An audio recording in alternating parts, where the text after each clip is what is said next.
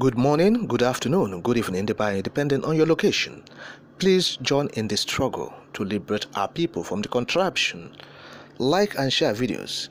The news update for this Tuesday. Court delays Nnamdi Kanu's access to his personal physician. Adjourns suit against Nigerian Secret Police to June. That is the Nigerian court, the Federal High Court, being presided by Justice Binta Nyako. Now, this Federal High Court Abuja Division has adjourned the case, that's the suit filed by Nnamdi Kanu against DSS, to allow the leader of the indigenous people of Biafra access to his personal physician to June 20. Now, what is the reason, you will ask? Why the adjournment now? Because Nnamdi Kanu needs his personal physician to attend to him.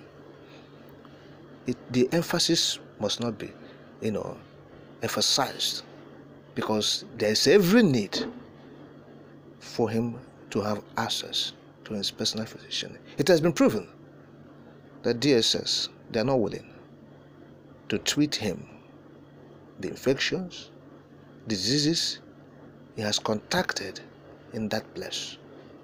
Even tuberculosis is there in that DSS have. So he needs his personal physician. But they are frustrating that effort. Look at what happened in the court.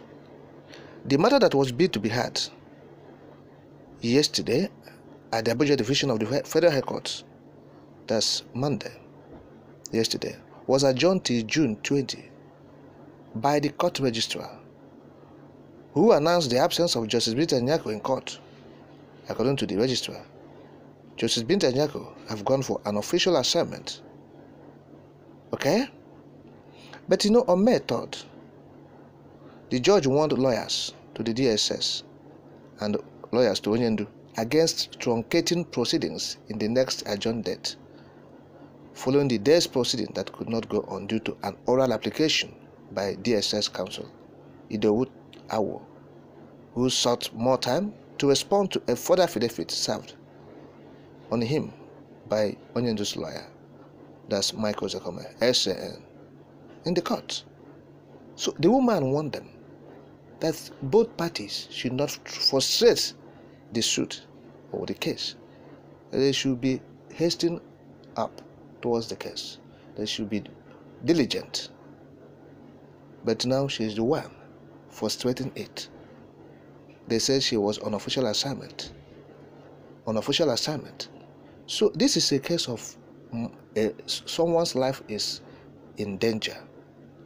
The life of Nnamdi Kanu is at risk.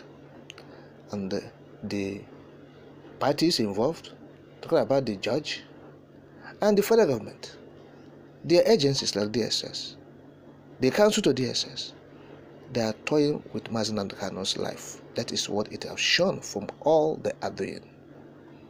That is from the foregoing. It is evident that they are not ready, they are not willing to do the needful. The counsel to the DSS has applied. They have, prayed the court not to allow Nnamdi Kanu access to his medical doctors. And you recall that it is the same court that allow Nnamdi Kanu to apply for the order of mandamus. Yes, on February 1, the court granted Nnamdi Kanu the permission to apply for an order of mandamus. He sought after an ex parte motion moved by Mike Ozokome to that effect. So the federal government, through the agency, the DSS and the lawyer, in a preliminary objection filed, they urged the court to dismiss the suit for want of jurisdiction. What's the meaning of that? Want of jurisdiction? Is the Federal High Court not, equal to entertain that case or suit? Okay? So they argue that there was a substituting judgment of a sister court delivered by Justice Taiwo on June 3rd, 2022, in suit number FH/ABJ/CS/1585/2021 between Kanu and DG of SSS and 2 others, wherein the court dealt substantially with the issue of allowing the IPOB leader access to his personal physician. So what we are saying is this: the federal government should allow the leader of the IPOB to see his personal physician. This issue of, Justice Binta Nyako is out of the town, he traveled to overseas, he traveled to Kanu, Kaduna, this thing is, untenable this time around.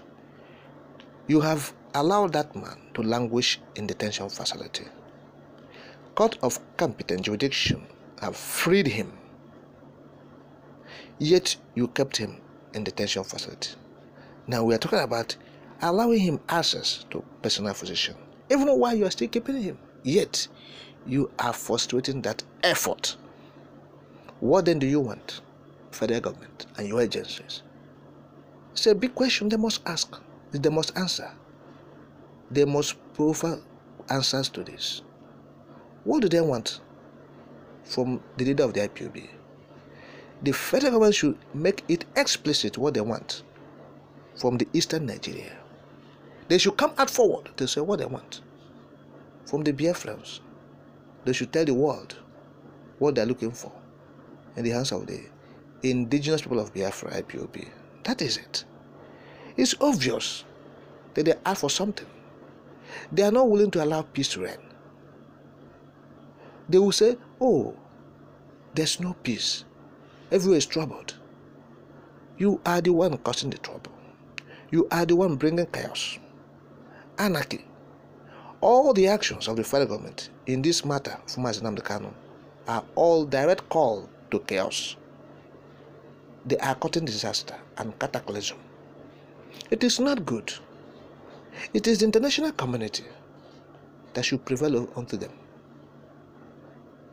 to allow peace reign in their country, in their own country. It is their country. We are talking about Nigeria. Pikin wey say mama no go sleep, himself no go sleep. So when your mother sleep, are you going to sleep?